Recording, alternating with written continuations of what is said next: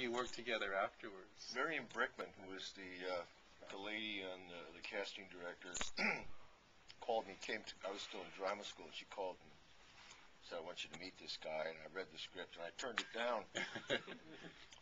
And she said, "Well, that's fine, but you should tell him yourself." So I went in there, and he was sitting backwards on the table, and Dreyfuss was there going, "What do you mean you don't want to be in my film? Who the fuck are you?"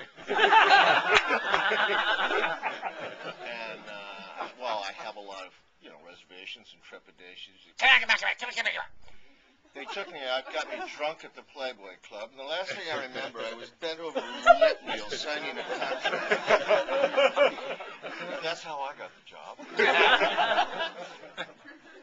He had graduated from the Royal Academy of Dramatic Arts, which is, as you know, yeah, he got the gold awarded at RADA, which meant he was the #1 actor that year in England. And for us to, and when I first met him, I said, "Well, it's the budget's not too much, and it's kind of going to be an X-rated thing and all that. And I prefer to go into the theater." And I did just win the gold medal at RADA, so Dreyfuss and I had to take him out and get him drunk and get him to sign. The things you got to do to put a movie in.